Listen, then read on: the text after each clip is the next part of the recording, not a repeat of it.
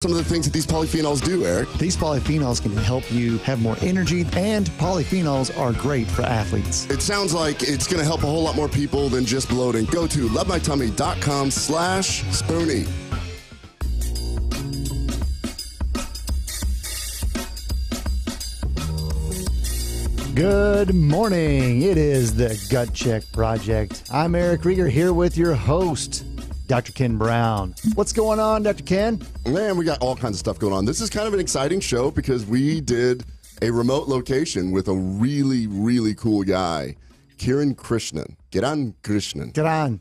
So we ended up taking all of our equipment down to IFM, that's the functional medicine meeting, and we filmed the podcast with him, and I think it's fantastic. It really is some of the coolest microbiology and incredible explanations. So this second hour, or it's going to be the second hour, is going to be amazing. I think it's so cool. This is actually really cool because we can look into the future and say we know 100% that we are going to deliver in the second hour because he did an awesome job. There's lots of eye-opening anecdotes that I call them anecdotes. They were just new in concept the way that he said them. But then you look back, you're like, it just makes sense. It just makes sense. He is the microbiologist behind Megaspore, and it's a spore-based probiotic. We're going to get into that whenever we have him on the show here in an hour. Yeah, I think that if you have ever been interested in taking a probiotic, you absolutely have to listen to this because he has a lot of evidence about the industry of probiotics, how many people are making probiotics that are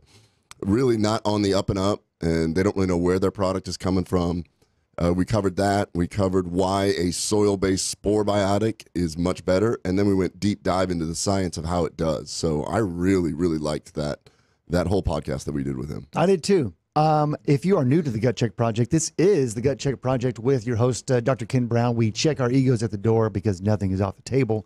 And you may already want to know, I saw y'all post we could win free Atrantil and KBMD CBD. So let's just get straight to it. Dr. Ken, what should they do if they would like to win the Signature Protection Package? The Signature Protection Package. Go to Gut Check Project, sign up, subscribe, share, and do they have to take a picture of it to get enrolled, or how does that work? You may want to take a screenshot just so that if you happen to win, when we will draw a winner in the mid part of July, actually at least 5 winners. If the numbers keep coming in on iTunes like they are now, we may have more than 5 winners, which would be great. But you can go to iTunes or YouTube, search Gut Check Project, basically subscribe, take a screenshot if you wish, but then go to gutcheckproject.com, connect, let us know that you subscribed, and then you're entered. That's all there is to it. Subscribe, come let us know, gutcheckproject.com, search for Gut Check Project on YouTube and or iTunes, and tell a friend about it.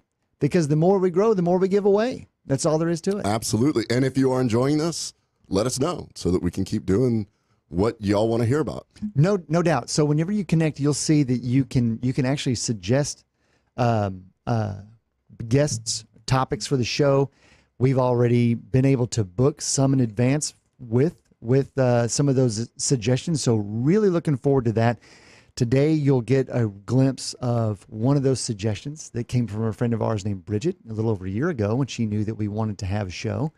And this delivers. If you've ever really wondered, what is it about probiotics that even mean anything, and am I taking the right one? I promise you, if you're not taking one from Megaspore or Megaspore or Microbiome Labs, let me get that right, sorry for stumbling there, then you're probably not taking a reputable or a probiotic that can actually prove that it's worth it. So as we're launching the KBMD box, we got a lot of feedback from people. They want to know what's in the box. And one of the reasons why you're going to have 2 really cool things, which is Atrantil and Megaspore, is because in this podcast, he explains how the polyphenols in Atrantil actually augment the spore-based biotic, and you can improve your health and improve the diversity of your microbiome with that.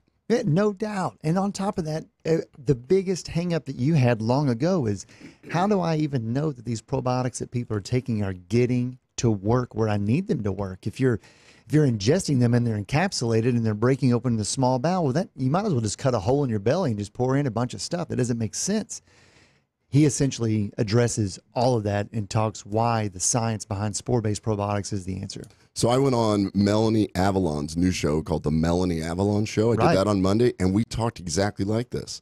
That when you listen to guys like Eamon Quigley, who have been studying probiotics for 40 years, the thing that he says the best is they do amazing things in a petri dish. We just can't get them to replicate that in the human body because it's very, very complex. We get into big detail about how that actually happens. How many people have we had come through the GI clinic who have said, I had GI distress or whatever symptom it was it happened to be, but I had GI distress and then I began to take a probiotic and it went away for a little while. And then after, name the time interval, 4 weeks, 6 weeks, 12 weeks, whatever it is, suddenly they returned to that feeling or those symptoms. And oftentimes what I hear is that it was worse.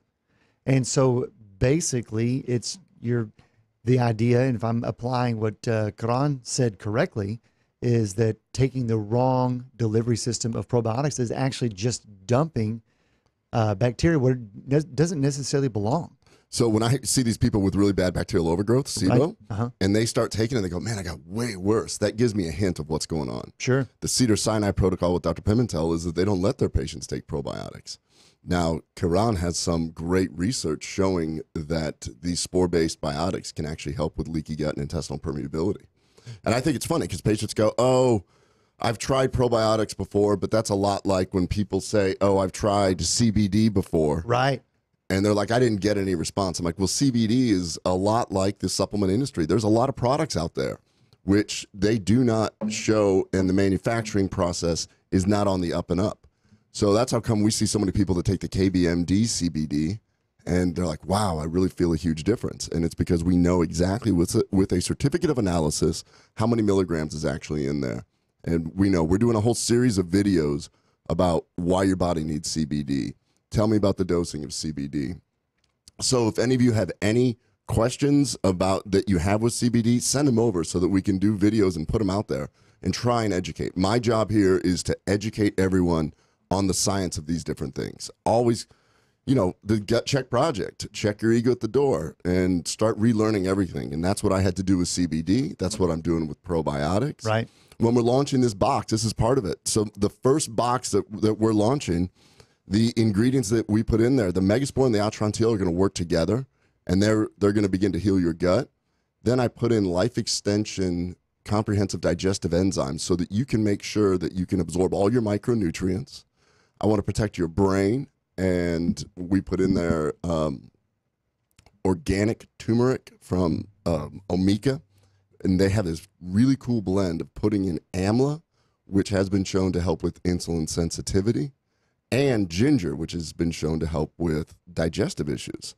So those 4 things right there, and then we threw in something really cool, something called Trusii, Right. Trusii. Mm-hmm. Now, I discovered this because my patients were telling me about it, and MemberBox, they were saying that so many of the other influencers were having really good success with it, so I started looking at the science. Micronized hydrogen. And as it turns out, micronized hydrogen, nanoparticles of hydrogen, can actually help at a cellular level decrease inflammation.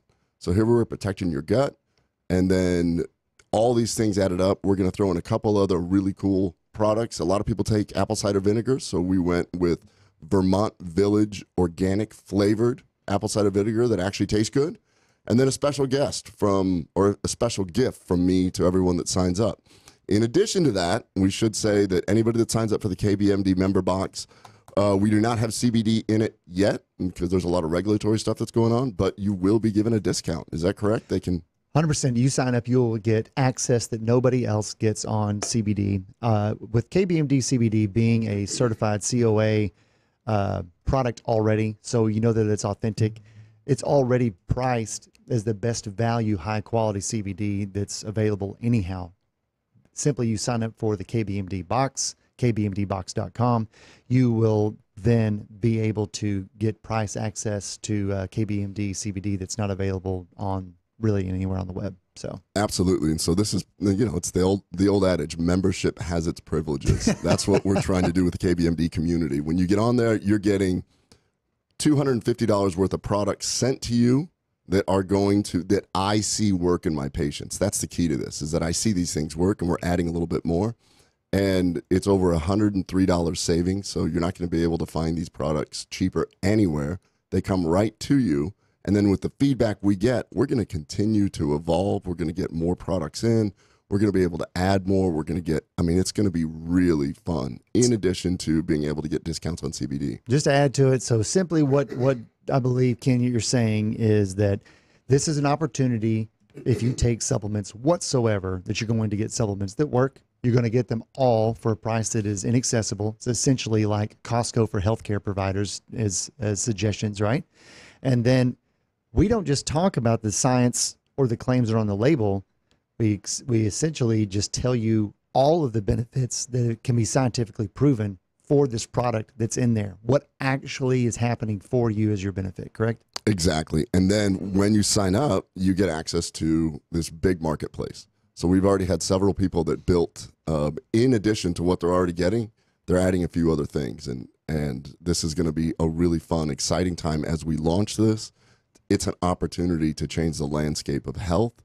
I want to see what happens with people. I would love to see people go back into their regular doctor and find out that these great things are happening. Like, oh, my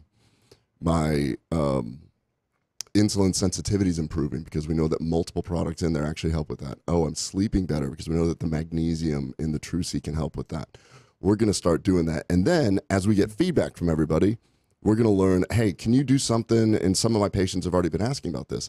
Hey, I take this supplement for my eyes. Is there any way that we can get on there? And I'm like, well, we're going to work to get that product on this marketplace so that you can get it at a huge discount. So it's going to be a really, really fun, exciting, hopefully life-changing experience for anybody that signs up. This is essentially an environment where it is totally consumer-driven. It's done for the benefit of the consumer. And it's essentially like walking through the store saying, does this work for me? Does this work for me? And then turning back to a physician and saying, I would suggest this one. And actually, I don't know so much about that one. And which is really cool. And that's what a lot of people are looking for whenever they're trying to shop. And then everybody that's involved in this community, there's a lot of other healthcare providers. We've got gynecologic experts. We've got functional medicine doctors. We've got chiropractors. We have health nutritionists. And we're all bouncing ideas off each other. So I can find out. That's how I found out about Trucy, actually. Right. They're like, no, you have to try this. It's awesome. And it's incredible the value that we're getting on that. So this is going to be really neat. I just want to see this happen. And, of course, 100% money-back guarantee. Go to kbmdbox.com. Check it out. Check it out. Well, to move forward, Dr. Brown, I didn't want, before we got down to the topics, I just wanted to ask you, what's going on with the oldest tennis player in your family? Yeah, so Lucas right now is with his coach in Haverford, Pennsylvania, playing in ITF, which is the International Tennis Federation. It's the, I guess it's 18 and under junior pro circuit where international people can come from all over. It's a grass court tournament. So these pictures are just beautiful. He's at some country club. You have to wear all white, just like you're going to Wimbledon. Right. Wimbledon has those same rules. So they treat it just like that. And he's doing really well. Apparently this grass surface suits his game because he's in the semifinals playing tomorrow. He's got today off and then playing the semifinals tomorrow. So, and the boy he's going to be playing is he's from Thailand. Okay. And he lives in Florida at one of the academies there. Yeah. And so Lucas knows of him because these boys are starting to kind of go around. He's a few years older, but so hopefully we'll see what happens. But I'm just proud that he got here all the way on grass. Yeah, so. That picture that you showed looks like they're playing on a bent grass green. That is amazing. It's so pretty. Heck yeah. I mean, level. Doesn't look like the line would be hard. You could definitely putt straight for the hole, but yeah, that is wild. Yeah, hey, it is beautiful. The boys for me are just, it's all about taking a break from basketball. Next week being the 4th of July, just for the listeners, we won't have a live show next week because the 4th is on Thursday.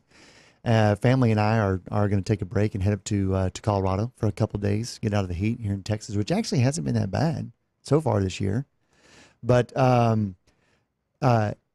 while we were getting ready for the show, something that I thought was really funny, after we've been looking at or hearing so much about how people have found meat replacements. Have you seen this new commercial for Arby's that was online?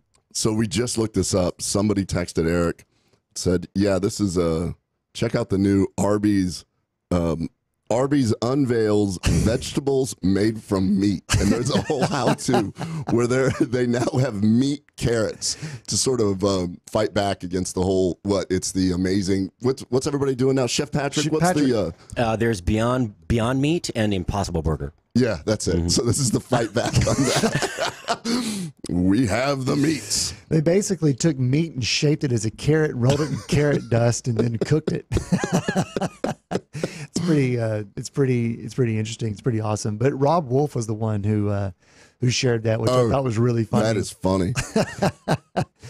So, you want to know what else is really funny this past weekend? What's that? So, Lloyda was out of town, and while she was out, I decided to be a good hubby, and I was going to get her car detailed. Oh, nice. And so, I took it in and did the whole just keep it for a few hours. They did the inside and out, and the full-on detailing. And I'm proud of myself. I go to pick it up, driving home. I don't drive a car very often, and I clipped a curb or a pothole or something. I just went whack, and next thing I know, I blew a big old hole in that tire. Nice. Yeah, it's so awesome. It's so neat. And so found out that her Acura roadside assistance had run out, and I had canceled that on our insurance because we have Acura roadside assistance. Why would I need that? Right. So I had neither. so I'm towing this thing to a tire shop. It was on Saturday night. Towed it, left it at Discount Tire or whatever. Was going to go fix it the next day. Well, they're closed on Sunday. Oh, nice. So Lloyd arrived Sunday night, and not only no car. Yeah, not only can I not brag about me washing the car or detailing the car, it's I pretty much screwed it up. So it's sitting there. We'll have to go get it tomorrow. Hey, man, it was the intention that matters, right? I mean, you hope. Yeah, exactly. Well, what do you got in the corner? I know that you and I've kicked back and forth a bunch of really cool articles this last week, and I didn't really know which direction you were going to go today because there's a lot there. But why don't you go ahead and lead off with your favorite one so far? Well, what's really interesting? There's been a lot of recent news. There was Melanie Avalon and I actually talked about this one, which I think everybody should at least take a look at and realize something. There was 2 studies published in the British Medical Journal, where it looked at how when people take really kind of refined diets, that all-cause mortality increases significantly. And then there was another study where they looked at where cardiovascular events goes up. So then they started looking at what it does to the microbiome. So just for clarity, for refined diets, we're talking about things where people have refined sugars, refined carbohydrates, things that have been bleached, correct? Like flour, et cetera, right? Well, there we are. Sorry about that. So what they're actually looking at is anything that has that's in a package. They have to be stabilizers, and Chef Patrick could probably expand on this. But they were looking at that most of these things have emulsifiers in them. They have lots of sugar, and a very interesting concept. They usually decrease the amount of fiber content, and the reason for that is that fiber keeps you full. This doesn't encourage you to keep popping the Cheetos or whatever. So, Chef Patrick, do you know what an emulsifier is when they're dealing with processed foods? Yeah, I mean there are a lot of them, but it's a binding agent, modified food starches, things like that. Yeah, they're chemically, it's a natural substance, chemically modified to be cheaper, and you need less of it. So they work really well as a thickener, something add texture to breads or things like that too. So what they showed is these emulsifiers. So those 3 things, the emulsifier actually damages your good microbiome. And then the sugar feeds bacteria and allows them to grow more. The lack of fiber means that your microbiome does not use that as a prebiotic, so your diversity decreases. So you don't have the benefit of having your microbiome help you. So not only do we now know that definitely increases cardiovascular risk and all-cause mortality, now we've got molecular reasons of how it messes with your microbiome. So it's kind of a fascinating thing because what they showed is that when these bacteria get hurt by the emulsifier, they cannot break down the prebiotics, which then allows the bacteria to produce short-chain fatty acids, which your body works and uses as fuel in the colonic cells. So it becomes this very vicious cycle. That replacement of fiber, I would imagine, would also increase the glycemic index then of those foods, making them also more dangerous, correct? 100%. And what they showed is by not having these short chain fatty acids floating around, inflammation in your body goes up. Has to. So they showed in these animal models that cortisol and CRP go up. That's C-reactive protein. Yeah. And what that does, and this is, you're going to love this, they showed, and this is the first time I've seen this, that when your cortisol and CRP goes up, you actually block the inflammation, blocks your response to leptin. Ghrelin is the hormone that makes you hungry.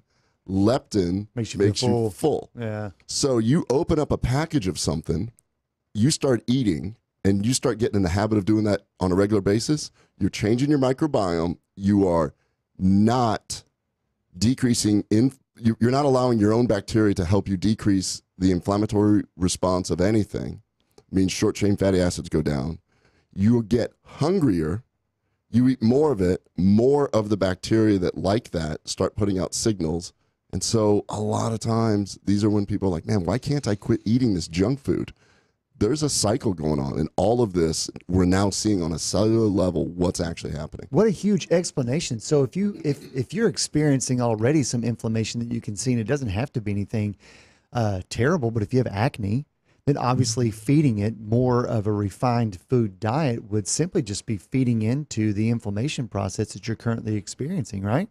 Exactly. So if you've got a child at home, maybe even just these 4 minutes is worth watching on why you need to steer away from sugary cereals for breakfast, or why you need to not come straight home and turn straight to a bag of chips or something else like that, because you're not going to feel full in the right way, and you're just going to keep consuming really bad calories. Yeah, you wake up and you take in, and those cereals, that's such a great example. We've talked about that before on the show, where I grew up on Fruity Pebbles and stuff like that. I cringe. It's cringeworthy. It's gross. Thinking about it now.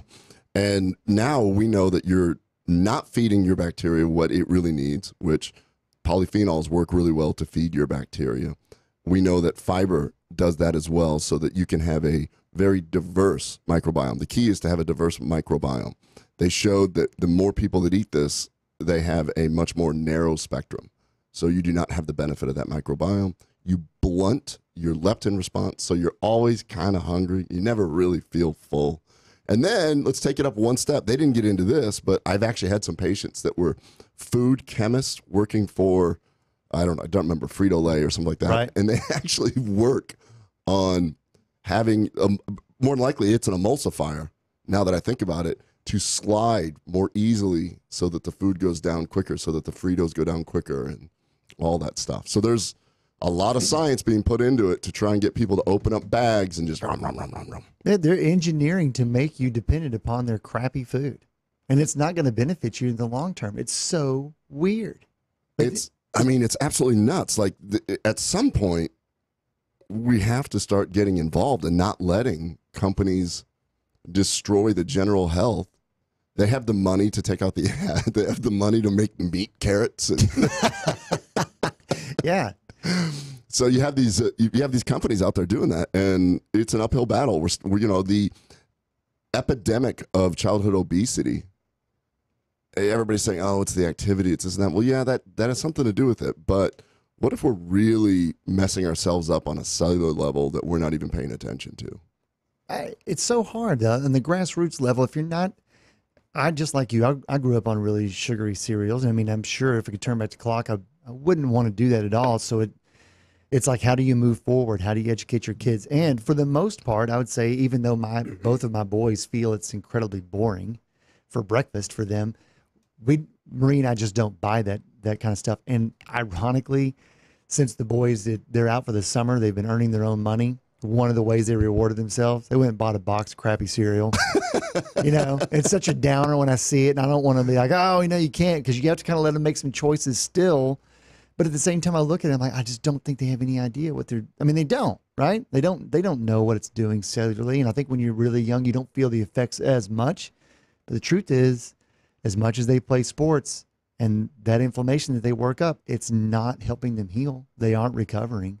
I mean, we talked about that the original thing of breakfast being the most important part of the day was actually an ad campaign in 1940 when grape nuts came out. Totally. Yeah, the other day I went without my normal bacon and eggs, and I felt great. So you did intermittent fasting? Yeah, I did. It was awesome. Yeah, and I still wasn't hungry until about 3 in the afternoon. I got another really cool little tidbit that I want to talk about regarding bacteria and CBD when we come back. All right. Wow, that was a quick half hour. So like and share Gut Check Project on YouTube and iTunes. We will catch you on the back end. Let us hear from you at gutcheckproject.com.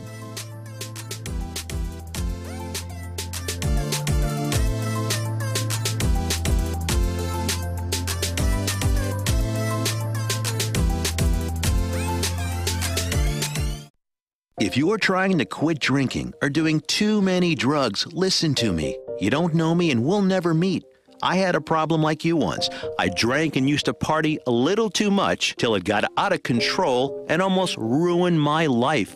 I realized I needed help to fix my problem before it totally destroyed me. If you've tried to fix your drinking and drug problem and you know you can't do it alone, you need to call the National Treatment Advisors. They'll immerse you into a 30-day program to replace your old habits with new habits and totally change your life. And if you have PPO private health insurance, the entire program may be covered. Fix your problem right now before it gets any worse. Get clean. Call now and learn more. 800-296-1252.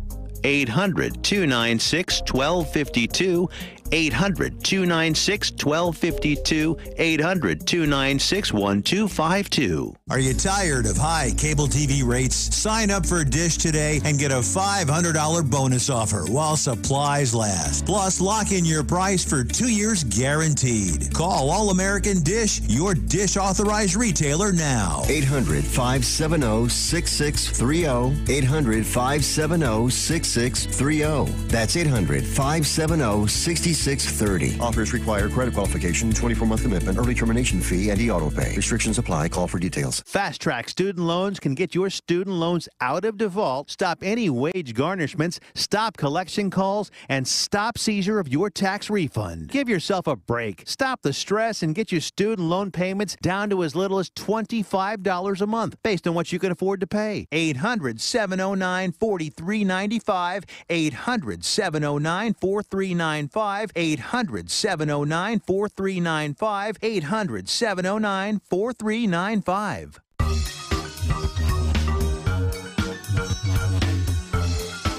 All right, we're back. Gut Check Project, second half hour. This is episode number 16. I don't even think we said that the last half hour. Episode number 16. Episode number 16. Can't wait till we get to 20. That's when they say the magic happens. I don't even know what that means. But I do know that our subscribers are growing, so I certainly appreciate that. If you'd like to win your very own signature package from Dr. Brown and KBMD Health, you can get your very own Atrantil month supply as well as KBMD CBD simply by going to iTunes or YouTube or both and subscribe and share, and then go to gutcheckproject.com and let us know that you did it. That's all you have to do. Do all of those things. Dr. Brown, is there anything else you want to add to that? Yeah, I just want to add that that's the signature package, and the reason why we call it the signature package is because what I'm trying to do is bridge some gaps and bring traditional science into natural places. And right now, I think that what we're lacking a lot of is just data and science on CBD. There's so much confusion about it. The reason why it's a signature package is because we know that the polyphenols in Atrantil actually decrease the enzyme that breaks down your own endocannabinoids. Right. And they work together to increase. So that's what I was seeing in my practice. When people take the CBD and Atrantil, they feel markedly better. There's so many things to get to. Like there's a recent article where it was looking at how CBD actually is very effective against superbugs, better than antibiotics. Science is pretty thick on that. Go to kbmdhealth.com, sign up for KBMD box, and we're going to continually update that site with a lot of science, new science, and everything. But there's another article that I found a little bit more interesting that I wanted to cover. Hey, no, let's get to that article just for those who haven't done it yet, because it grows every single day. kbmdhealth.com, which is where you'll find gutcheckproject.com, et cetera. Just simply sign up for the newsletter. Over the next 3 weeks, the transition is going to be huge. What Ken's talking about is that from KBMD, we're going to be able to put the science where actually the science hasn't been explained behind polyphenols, CBD, diet. It's for you. It's for free, but it's for you to be more educated, spend your money more wisely, stay more healthy. That's really what this whole thing's about. And we have the ability to find a lot of articles. A lot of my colleagues are like, well, there's no science on this. I'm like, no. There's so much science on this. You just have to know where to look. And you have to have access to a lot of these articles. Right. So if anybody has questions like, hey, have you had any experience? Have you seen any articles on what it does for skin issues, for instance? Like if you're a dermatologist, has this have any background on things like that? Psoriasis, eczema, acne, all kinds of different issues. Oh, have you seen any benefit with rheumatology, where we're talking rheumatoid arthritis or osteoarthritis? Well, we're not making any claims here. What I'm saying is that we're going to find the studies and see.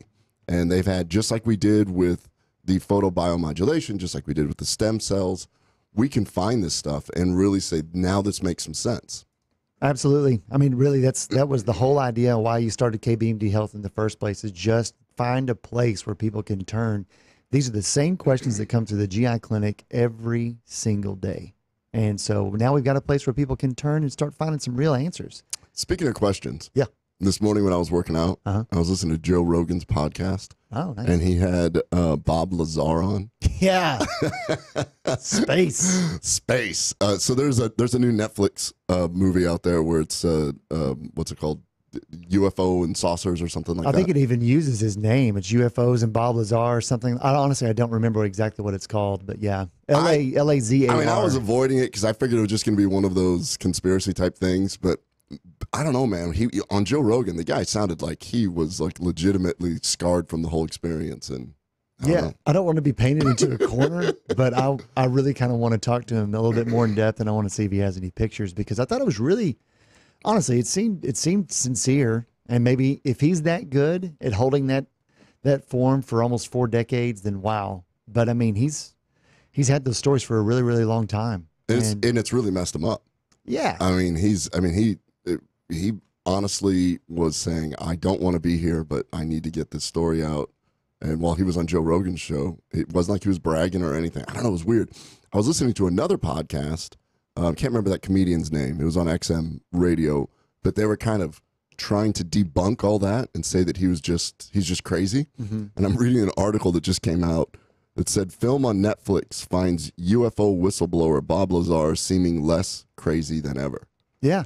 Well, but the funny thing is even just 2 decades ago, and I can't remember exactly what all of them were, but some of them were like bone scans, identification systems, and the fact that he said that there was a certain isotope of hydrogen that he knew existed before and had been scientifically denied, but it turns out that a handful of the things that he declared that he had seen before are suddenly now available. The bone scan machine that he described exactly as he described it is now available. The isotope of hydrogen that he described almost 3.5 decades ago, everyone said didn't exist, suddenly it exists now. And it's real. And he's basically like, I find this as a point of vindication. I have stuck to this story, and that's all been documented. In fact, whoever the proverbial they is, scrubbed his name as he claims they scrubbed his name as being a student in attendance at a few different institutions. So that's what the other podcast was talking about. They're like, how can you just have you records? Just don't exist? Yeah. Yeah, they scrubbed his name from going to MIT or something like that. Mm-hmm. It was and Cal Poly and MIT. Yeah, and they ended up scrubbing his name. That's what these guys were saying. They're like, that is impossible. But somebody would have known him. That's how come they think that he may just be crazy in his own story and sticking to it. But how is there nobody else saying, hey, I knew that guy. I went to school with him. He actually went here. That's the weird part. There's people who have signed affidavits who are listed as students who've said that, yeah, he was totally in school with us. So I don't know. It's a very bizarre. I honestly knew nothing about it until I heard that same podcast. I didn't know anything about it. So, I'm sorry to interrupt, but you have a caller online from Alpha Centauri waiting. It's awesome. Thank you, Patrick. No, I've spent a lot of time watching videos on YouTube. No, I haven't. I mean, but it's interesting. It's a fascinating story. His especially. I haven't seen the new Netflix show, I'm going to have to watch that. Yeah, check out Joe Rogan's show with Bob I think Lazar. that you actually watch both, and I think the Joe Rogan episode is probably more informative. Is what I you're think saying. so. The Netflix thing is okay, but the hearing Bob just talking his own voice, I found far more interesting, and certainly in terms of the validity would be more compelling. If, quite honestly, if I'd seen the Netflix thing first, I don't know how much I would have believed. Oh, really? Yeah, he just seemed far more genuine in just the long format interview. And Joe Rogan is such a great host. He really is. He's Terrific. Intuitive questions. So yeah, without question. Well, thank you. Yeah, he has Thank you not changed his story in over 30 years. Thanks for the phone call there, Yeah. Patrick. Ken, we only got 20 minutes till we get Kiran on. You want to hit the I want to hit this. So much like Bob Lazar said, he goes, this is the stuff we're looking at. It just could be that, like, if you dumped a motorcycle on the street in Victorian times, people are going to poke around at it. Somebody may figure out how to turn it on. That's kind of where he was saying. He's like, there's just so much. Well, in science, we do the exact same thing. We're going to talk this next hour with Kiran and probiotics and spore-based biotics because the microbiome is a really big deal. Now, Atrantil is NSF certified. That is certified for sport. The reason why that's a big deal is because we're making sure that we get no doping agents in here. And so athletes, pro athletes, college athletes, there's all this reaction to anti-doping, and everybody keeps putting new things on the list. I got a new one for you. Okay. Probiotics may become anti-doping things. Really? If they can figure this out, yeah. So if you have, what you're saying is if you can test positive for probiotics, there is a chance that would become a flag. They were referencing that there was, and I don't remember what it was, but whatever sport it was, a female had much higher levels of testosterone. Oh, and they probably curling. Yeah, probably. But they said for her to continue to compete at the Olympic level, she has to actually decrease her testosterone by taking some sort of testosterone blocker because whatever. So there's lots of different things that can be performance enhancers. What this study that just came out June 24th in Nature, what it talked about is elite athletes' gut bacteria give rodent runners a boost. So this group was looking, and it's pretty funny because when you talk about the tension with anti-doping, I just wonder if this will suddenly pop up on the anti-doping list. What they showed is that proportions of certain bacterial species increase after endurance athletes have completed a marathon.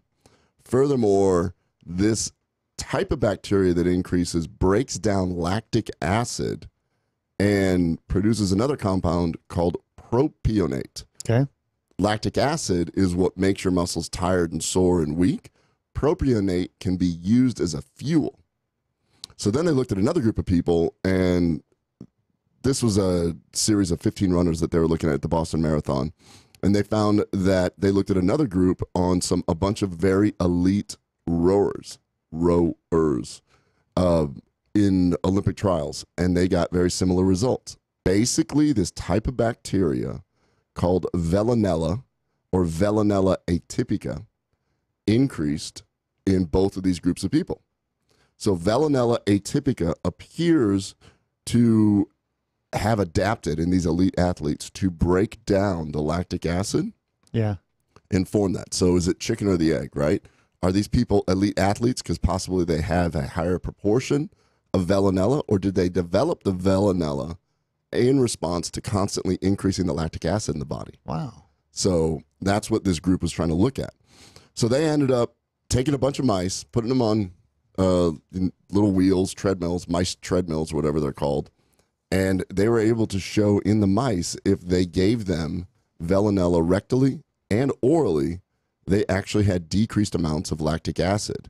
Now, I've done that before, where I've gone and I went to the Try Shop and did a whole lactic acid. You push yourself as far as you can go. And my lactic acid just kept going up. And elite athletes, it'll start to go up and then it'll drop because it goes back into the Krebs cycle. Okay. So does that happen because they've got more of this Veillonella, or does it happen because they're elite athletes and their bodies have adapted? I don't know. It's really interesting. So their ability essentially to work or outwork others because they function better in an anaerobic state. Is that right? No. Once they go into anaerobic state, then lactic acid gets put back into the Krebs cycle so it can be used as fuel again. Okay. Possibly converted to, now I'm thinking it's possibly being converted to propionate. Okay. All right. So, and there's a lot more to it, but what I find really funny is the people that did the study have a new startup called Fit Biomics.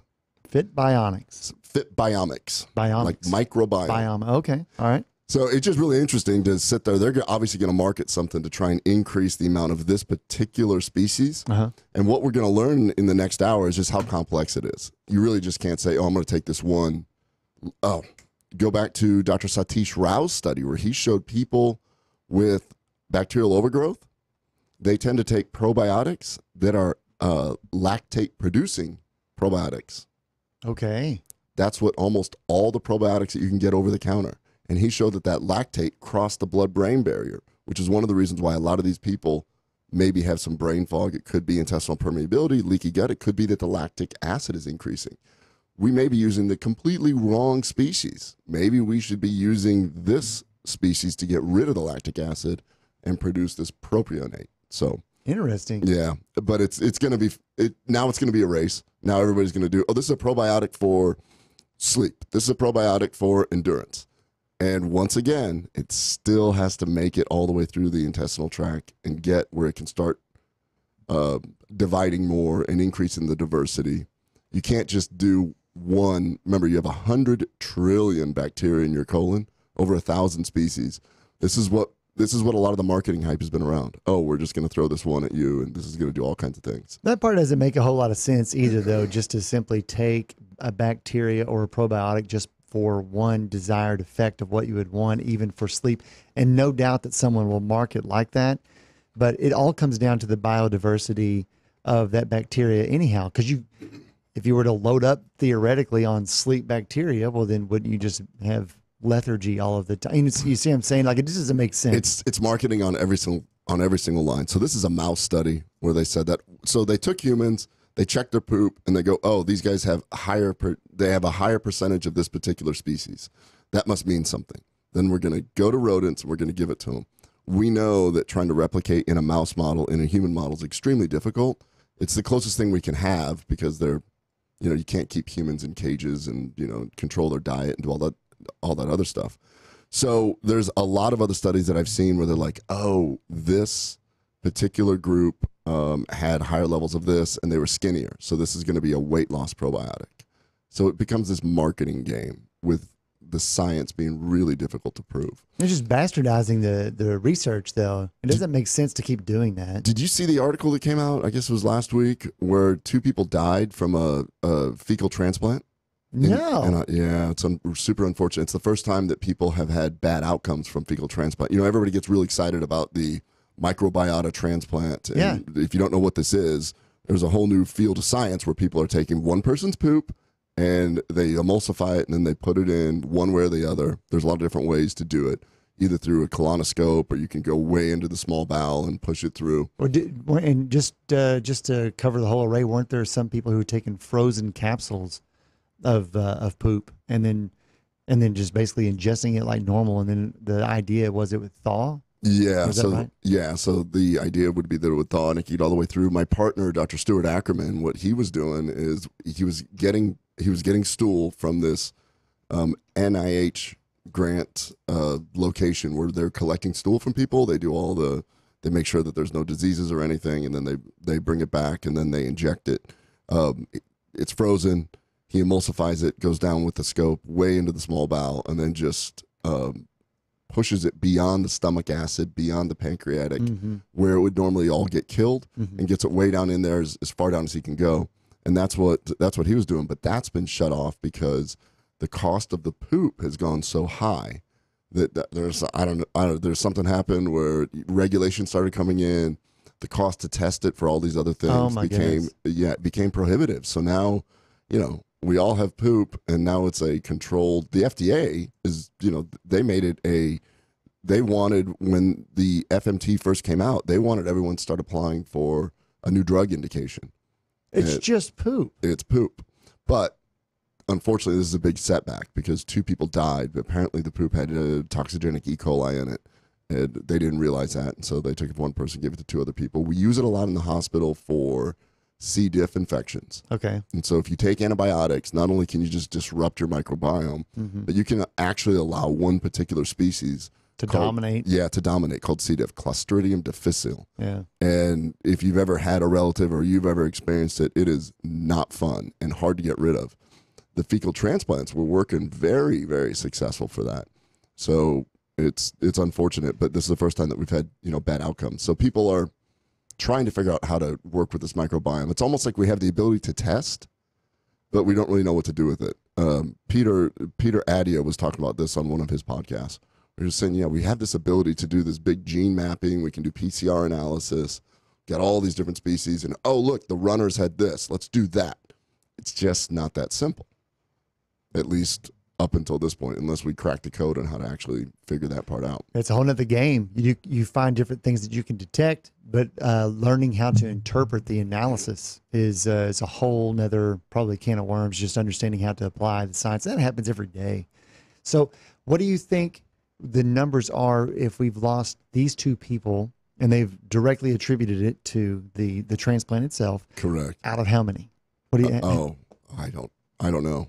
You don't want to rationalize death, but the truth is it is a number, and everything is run through statistics, and it's unfortunate that this would be a setback. But I say that we have people who will die today, and several that died yesterday and the day before that from opioid abuse, and that's not stopped anybody from administering that. So when you look at that and you put it in those kinds of boxes, it is unfortunate, and now we can move forward and make certain that this doesn't happen. But the fact that the really famous kid back in the 80s, Ryan White, who died from AIDS from a blood transfusion. Well, we didn't stop doing blood transfusions because of that. We learned how to get better at doing blood transfusions. Yeah, I think that it's like all things.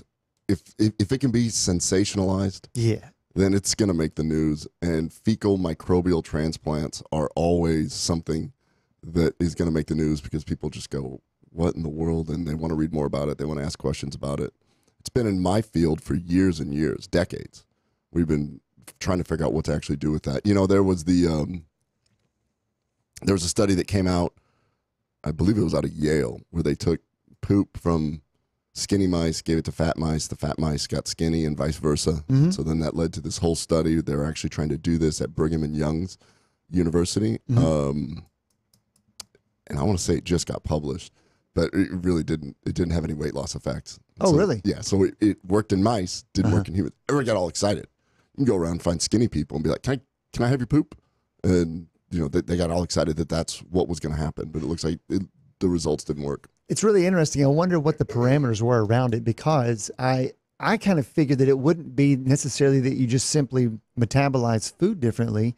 It may also include what kind of foods do you desire by having that type of bacteria inside. So at a small level where mice don't make a whole lot of decisions, I guess you could say, they may just eat a little bit less with that fecal transfer. But maybe the reason why it didn't necessarily work in this one experiment at Brigham Young is because people are still left to their own devices or vices whenever they're out there, and they could contaminate the sample that they take by saying, well, I've got the bacteria, I'm still going to go to fill in the fast food chain restaurant, or I should lose weight. I've got the bacteria in me now. That's a really good observation, because you would almost have to have them in a cage to do this, because just like we talked about, if your leptin's still being blunted and you're not going to feel full, you may be taking in more calories. Have you ever done that? Like I did my Fitness Pal thingy. Jack Carey and I were doing that. Where you're supposed to log all the food, then it became really cumbersome. But I was eating way more calories than I thought. Yeah. Like if you would have said, yeah, man, I'm probably around 2,500 and whatever, and you just keep adding them up, and you're like, oh my gosh. Oh, I've that handful of almonds that you just walk by and throw down. And 100%. You look back and you try to write off the day like that's the anomaly, and then you realize that day is just like the day before and the day before that. No, I'm guilty of that. Rhonda Patrick just came out with a podcast with her on a telomere specialist. Telomeres are the kind of tell us our age. Right. It's the end caps of the chromosomes, and as we age, they decrease. Mm-hmm. And they were looking at things that directly affect the telomere length, and stress, cortisol, sugar, refined foods, lack of bacterial diversity. Same stuff that we're always talking about actually can speed up the aging process. So telomeres can be damaged each time, basically, that our cells replicate.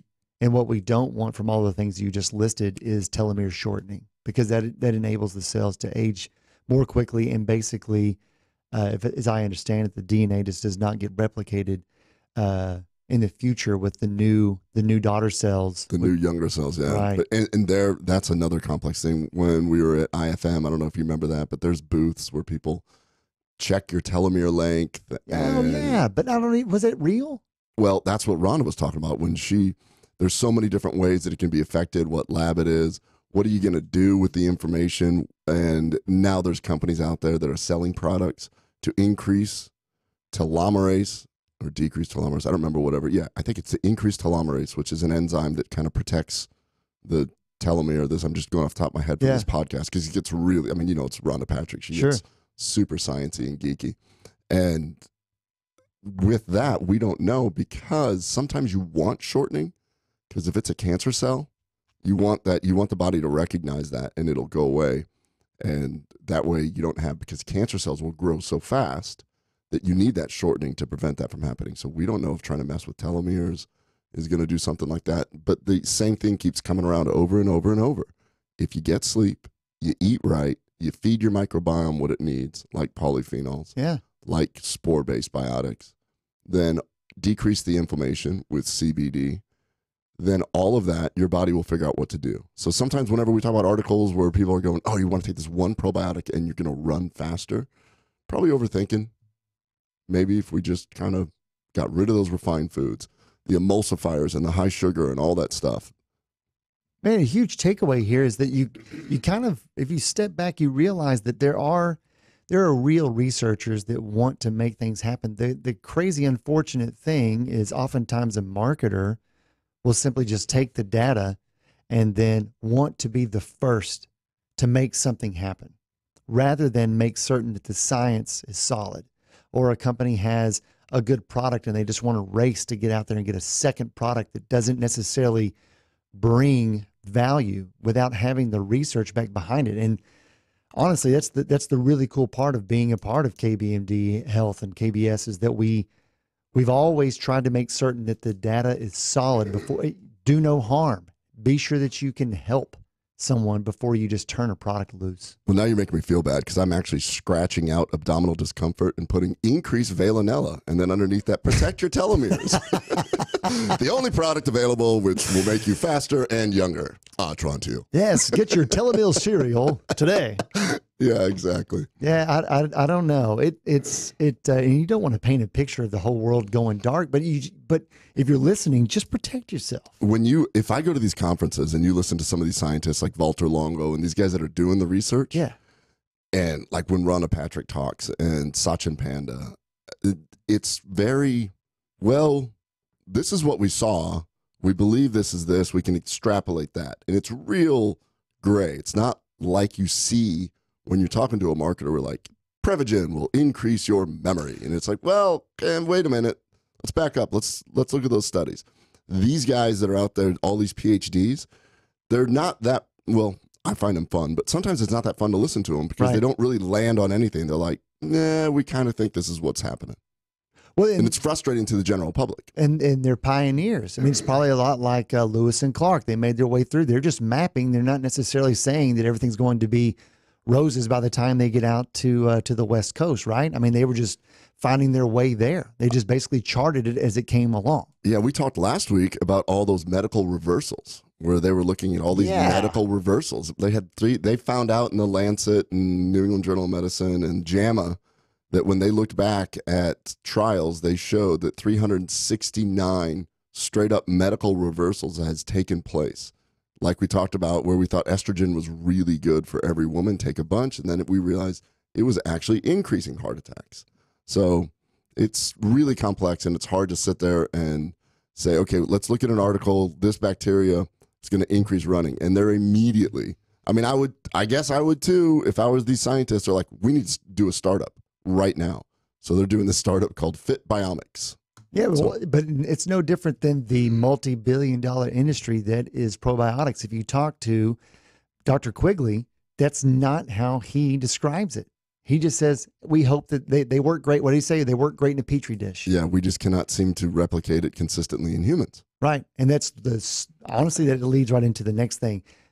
Kiran Krishnan is here to explain the real data and the application in humans on what the correct type of probiotic delivery system can do for you. You've heard me talk like this for so long. Right. This is the first time a microbiologist is going, no, exactly. No, you're right. And here's why. Right. And I studied this. And so I'm really excited to get this kind of information out there and very pleased that we're teaming up with them for our member box so that we can put the two together and you'll see why they work together. But I think it's really cool. Be sure to like and share the Gut Check Project. If there's anything that you wanted to take away from today's show, you can just show the next hour to anybody who's ever been exposed to probiotics ever whatsoever. You'll learn a ton. I know that Ken and I both did.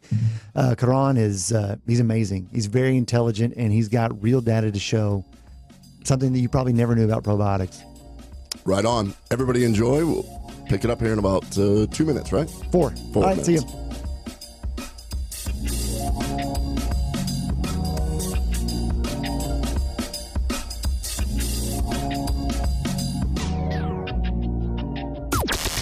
This is the only 24-hour take-anywhere platform dedicated to food and fun. We're Spoonie. News this hour from townhall.com. I'm Rich Thomason. Rulings could come down at any time now on 2 of the Supreme Court's biggest cases of the current high court term. First, whether the Trump administration can add a citizenship question to the 2020 census. Supporters say it's needed to get an accurate count, while critics claim it will lead to an undercount of minorities. The second case involves gerrymandering and whether Democrats in Maryland went too far when they redrew the boundaries of the 6th Congressional District, flipping it from Republican to Democrat. Correspondent Wally Hines. On the heels of last night's debate, 10 more Democratic presidential hopefuls preparing to take to the stage for tonight's showdown. Democratic pollster and strategist Brad Bannon calls Joe Biden the big guy in tonight's debate. I think he's going to be a target in this debate, and he has to demonstrate that he can hold his own, and he can't make a flub. Correspondent Alexandra Jaffe in Miami expects some fireworks during this evening's showdown. Got 2 of the major frontrunners, Joe Biden and Bernie Sanders, standing side by side on that debate stage.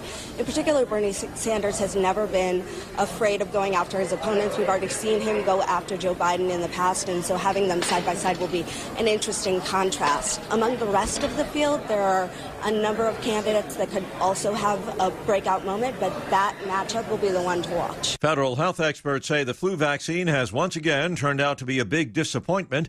The vaccine did not work against a flu bug that popped up halfway through the flu season. Latest figures show the vaccine only 29% effective overall. Stocks higher on Wall Street this hour. Right now, the Dow is up about 5 points. The S&P 500 index 12 points higher, and the NASDAQ better by 46. More on these stories at townhall.com. Now you can fly anywhere in the world and pay discount prices on your airline tickets. Book a flight today to London, Paris, Madrid, or anywhere else you want to go and pay a lot less guaranteed. Call the International Travel Department right now at Low Cost Airlines. 800-452-1075. 800-452-1075. That's 800-452-1075. Got an old car? You can donate it, whether it's running or not, to the United Breast Cancer Foundation and save a life. They'll even come and pick it up for free. The United Breast Cancer Foundation has saved hundreds of women's lives through their free or low-cost breast screen exams. But now they need your help. The United Breast Cancer Foundation wants to save more lives through early detection by offering women free or low-cost breast screening exams. And donating your old car, SUV, or truck, whether it's running or not, helps pay for them. Plus, Plus, you get a charitable tax deduction. Help the United Breast Cancer Foundation save lives by donating your old car, SUV, or truck. Call now for free pickup. 800-245-0823. 800-245-0823. 800-245-0823. Call right now. That number again is 800-245-0823. Never Forgotten Apparel is more than just a premium women's and men's clothing line. It's a movement to remind us to wear American-made and serve those who serve us. Our heroes. Never Forgotten Apparel gives 20% of their total sales to nonprofits that support homeless veterans and off-duty firefighters, and 50% to individual veterans and firefighters in need nationwide. Check out neverforgottenapparel.com. Use promo code MATT, M-A-T-T, and get 15% off your purchase.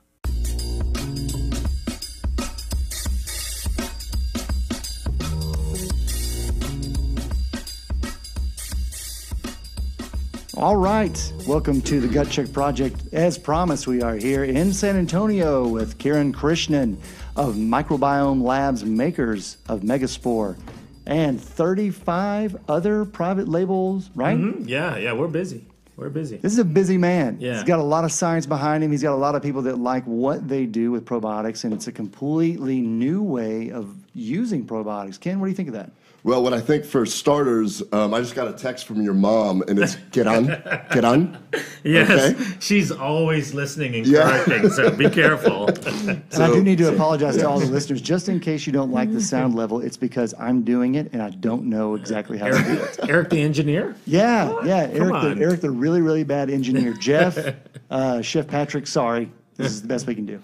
So we're over here at the IFM conference in San Antonio, and you and Eric have met before at different conferences. I love the work that you guys are doing. Thank you. Let's just start with this. Who are you? Yeah, good question. So we are a band of super nerds that are battling the revolution that is going on within the gut.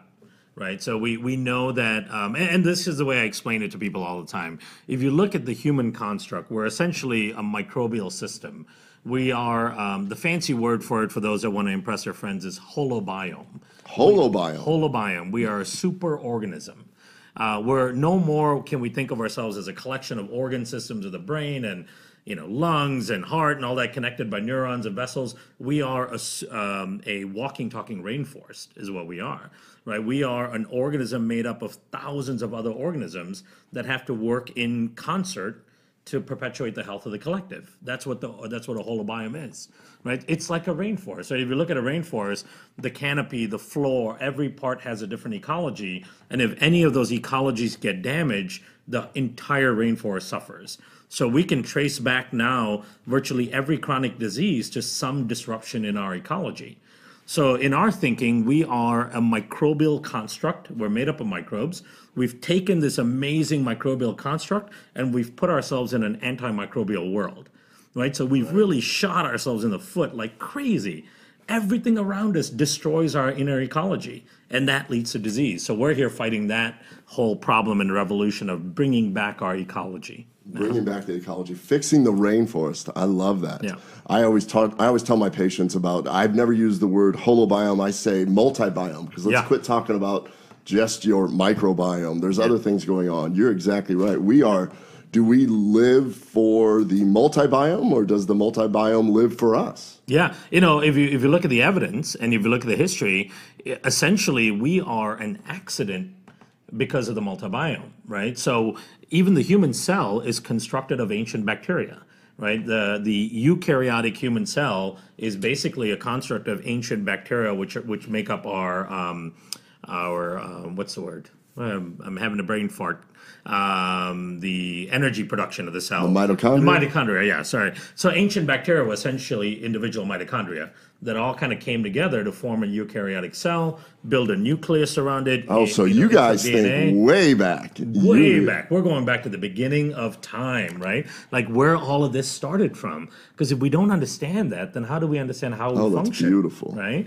So just going back to the simplicity of it, because As it turns out, when we start looking at these unique multicellular organisms that we are, and we're a small population of what's living in the universe or in the world. We don't know what's living in the universe, but what's living on Earth, most of it are single cellular organisms, right? Most of the living entities are single cellulars. When we look at multicellular organisms, when we look at how multicellular organisms communicate from one cell to the other, all of those rules are written by single cellular organisms. Hormones, for example, most people are surprised to know that our microbiome in the gut produces virtually every hormone our endocrine system can make, right? All of the serotonins and dopamines, all of the stress hormones, all of insulin, estrogen, testosterone, all of that is made by the microbiome as well. And the thinking is that our microbiome actually taught our endocrine system how to make those hormones. So the bacteria provided the DNA code to our endocrine system to figure out how to make hormones. And bacteria have been using hormones for millions of years to communicate with one another. And so we now use hormones to communicate within our body itself. This is so fascinating because in my field, the microbiome is a relatively new concept to traditional medicine. And here you're talking about that the microbiome actually taught our bodies how to organize, how to live in the world, how to move. That is fascinating because when we think about it, the way that other people talk about, it's so complex, we don't know that. You just dumbed it down to, oh no, it's actually so simple because it started with just one cell that's there. Eric, what are you following this here? I'm following it. What I think is awesome is it does seem like that it's so simple. However, it's not just the dumbed down version of, well, you just need some good bacteria. It's way, way, way different than that. You have to understand, I've, for a long time, kind of felt like that we are vehicles for this bacteria. And everywhere that you go, you're kind of being driven by what it is. I mean, the chemical messengers that you referenced, we interpret that, but is it really completely ours to interpret it? Not necessarily. Yeah. Well, and there's evidence of bacteria making us do things, right? And you would think that there is some altruistic reason for them to do it. For example, there are certain types of bacteria within your microbiome that make you more social, that make you go out, actually give you the motivation to go out and meet people. And the reason for that, and you think, why do the bacteria want me to be more social? Well, that's one of the ways that they transfer from host to host. Is that if you're not social, if you're antisocial and you sit back, and back in the day, if you sat back in your cave all the time by yourself, you're really not going out there and spreading this microbiome. There are bacteria out there that can actually change your outlook on life. There was a study looking at women who took probiotics versus women that didn't. And they took women that took probiotics and then a group that didn't, and they showed them a bunch of pictures, and they were measuring brainwave activity. And they were showing them like really stressful pictures, things that would bother them normally. And they found that the women that took probiotics on a regular basis actually had a less intense emotional response to those pictures. So their outlook on life seemed a little bit better than the ones that did. And so these microbes are dictating a lot of how we even respond to the world around us. So it's fascinating because as a gastroenterologist, I always try and get people to feed their microbiome. In other words, eat the diet that your bacteria really should have. Have a diverse bacteria.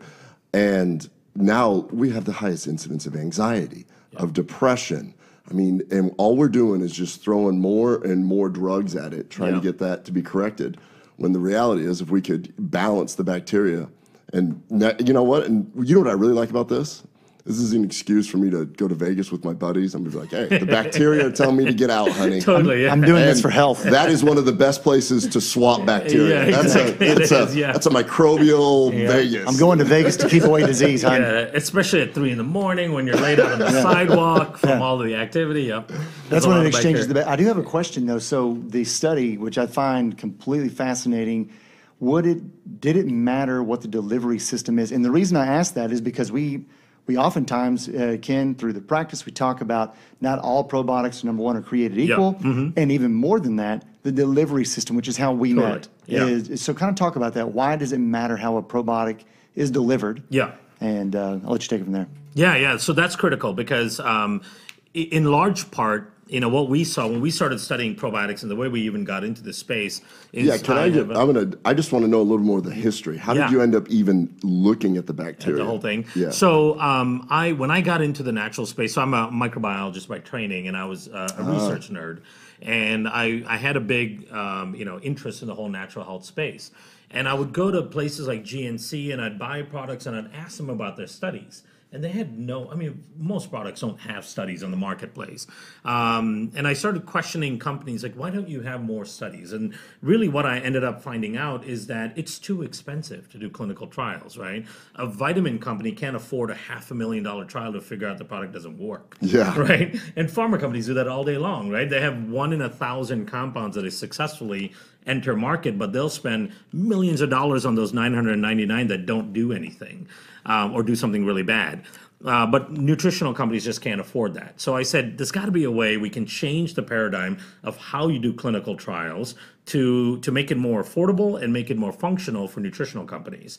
Number one, figure out all the disease outcomes, right? So if I have a natural compound that can reduce blood pressure, if I did a $100,000 study on blood pressure, the problem with it is I can't talk about it because FDA doesn't allow you to go out there and say, this extract reduces blood pressure. Well, let's talk about that really quick also, because because we're in the same space. I started as a gastroenterologist doing pharmaceutical research. And when you start talking about these products, before you even get to the point where you can say what it is, you have to go to an IRB and apply for an NDI and all these other acronyms that make it almost prohibitive for somebody that's trying to be altruistic and go, look, I just want to know if this works. Totally, yeah.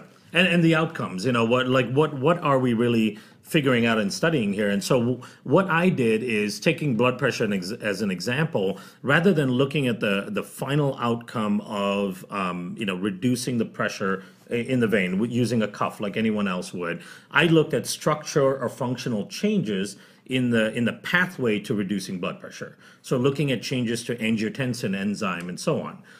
So looking at structure, function change that lead to that outcome rather than looking for the outcome itself.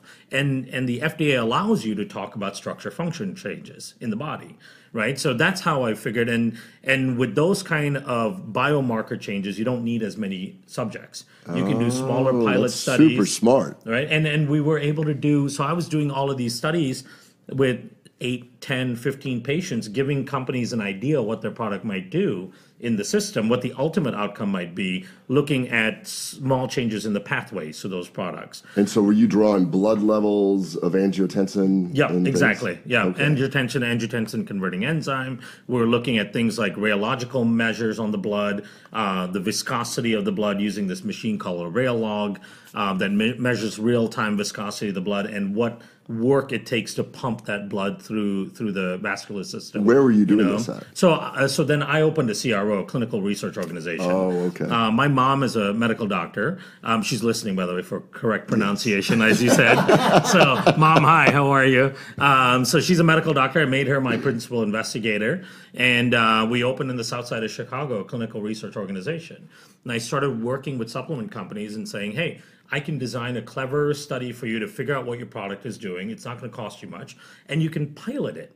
If you do a pilot study for 20 grand and you get some idea that your product has a benefit, then it's easier to invest 50 or 70 into a bigger study because then you can get the marketing benefit of doing that, right? But companies are just not going to spend 100 grand right off the bat and figure out the product doesn't do anything. So I created clever pilot studies and things to give people an idea. And from doing that, I started getting companies inviting me to come on their board, scientific board, or helping them with product development in the supplement world.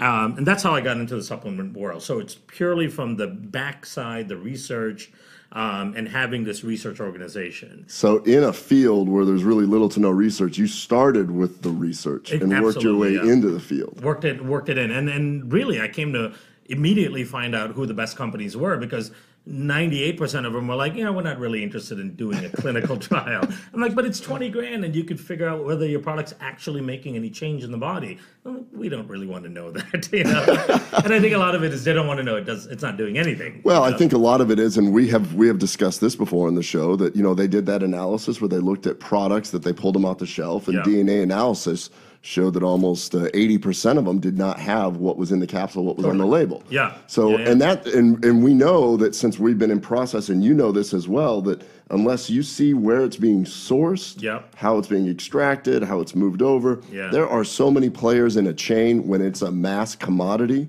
that you may end up not having at all what you think you have in that capsule. Yeah, and you have to test it at every step of the way too. You know, when you bring the raw material in, before you blend it in with other stuff, after you encapsulate it, every step you have to do the testing again to verify that it's still what you want it to be. But you know, there was a large multinational company that found it, and I was working with them on product development.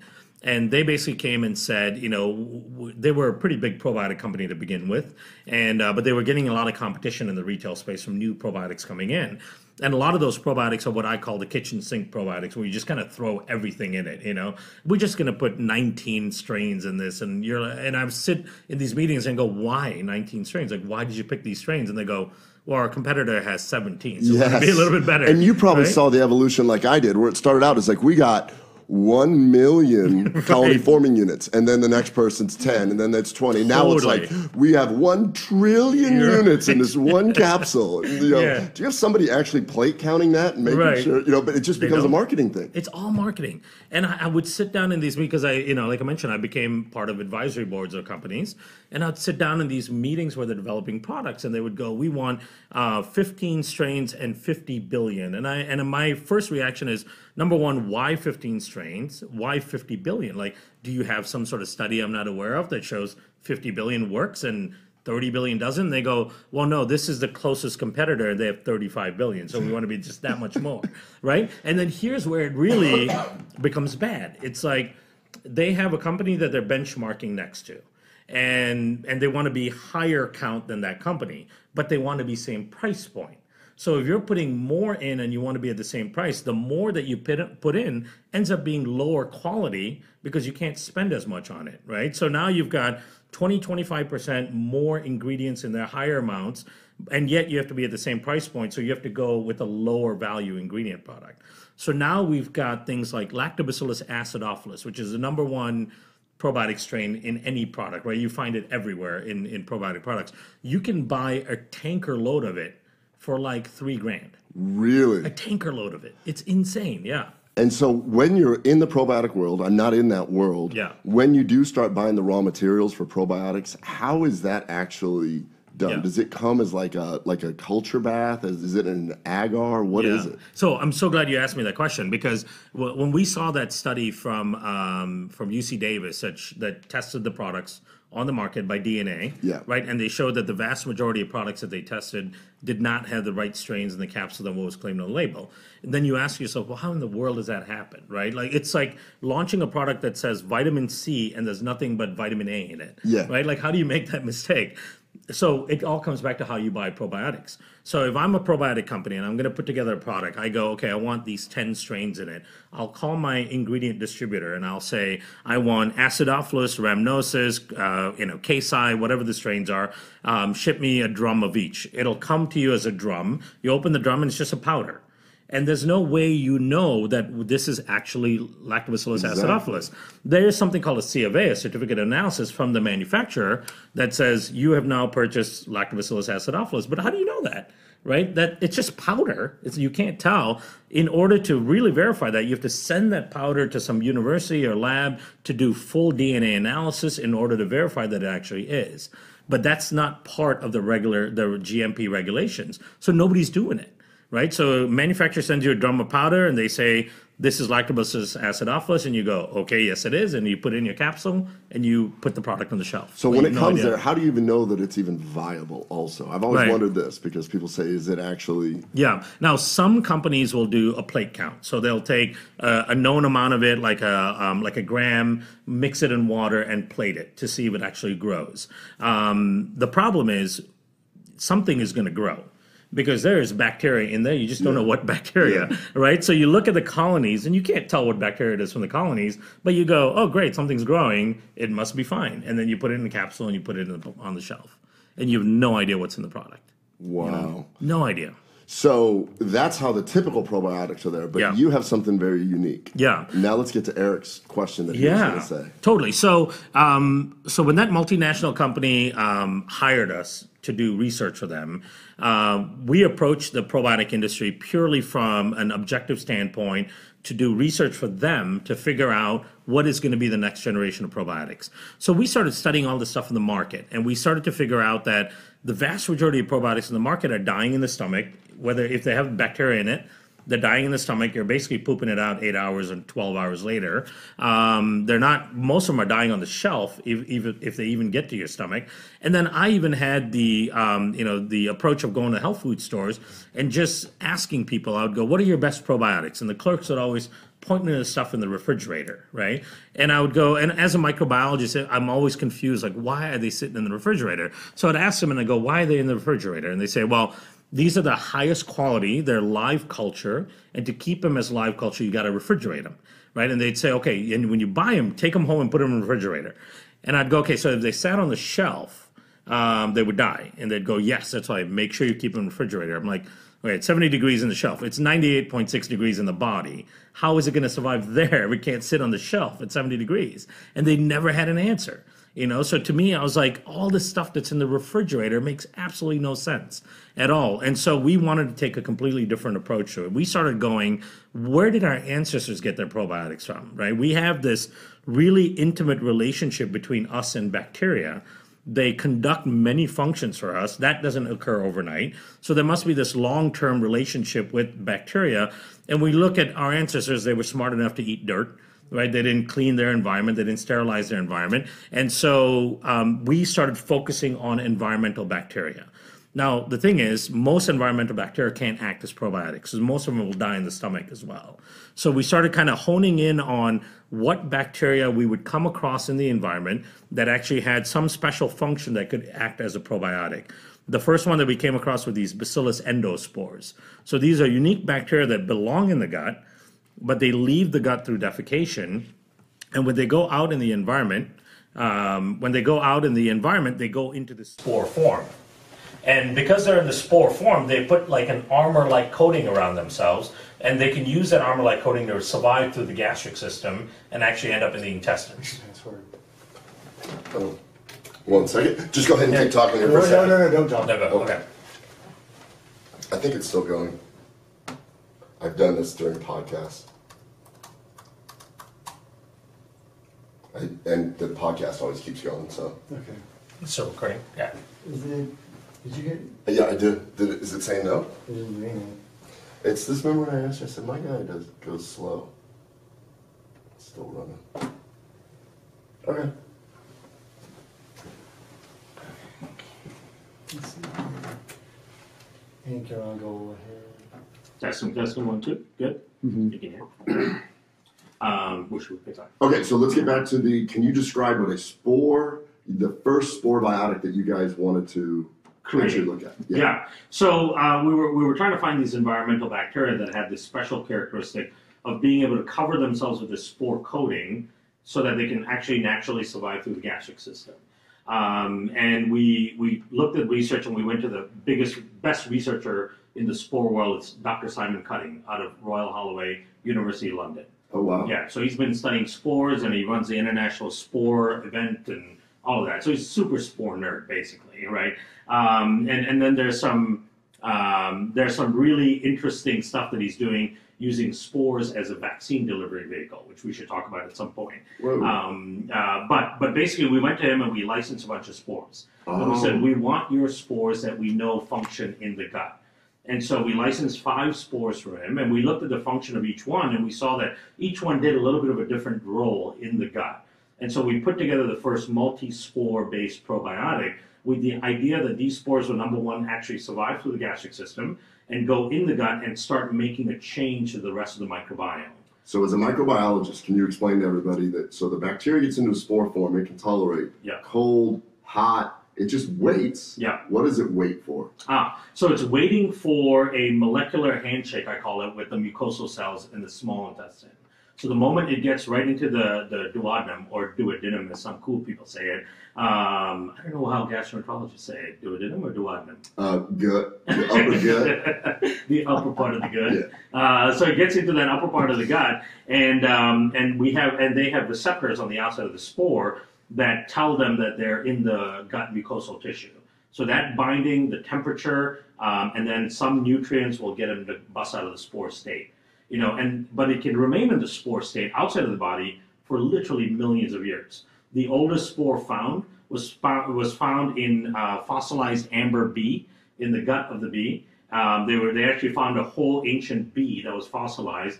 They drilled into the gut to find what the substrates were in the gut. They pulled out some spores, and they could still plate it. It was still alive. 250 million years old. That's insane. 250 million. That sounds like Jurassic Park stuff. Totally Jurassic really Park, yeah. It does.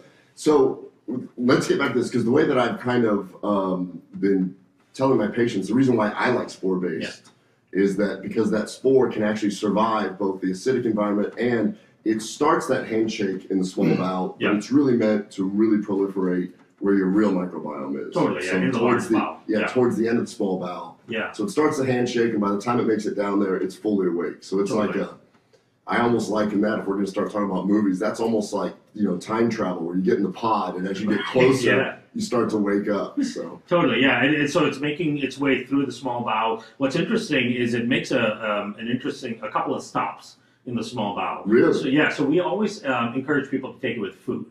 The reason we do that is in the presence of food, the bacteria produce digestive enzymes. So the spores are the largest commercial producers of protease, amylase, cellulase enzymes.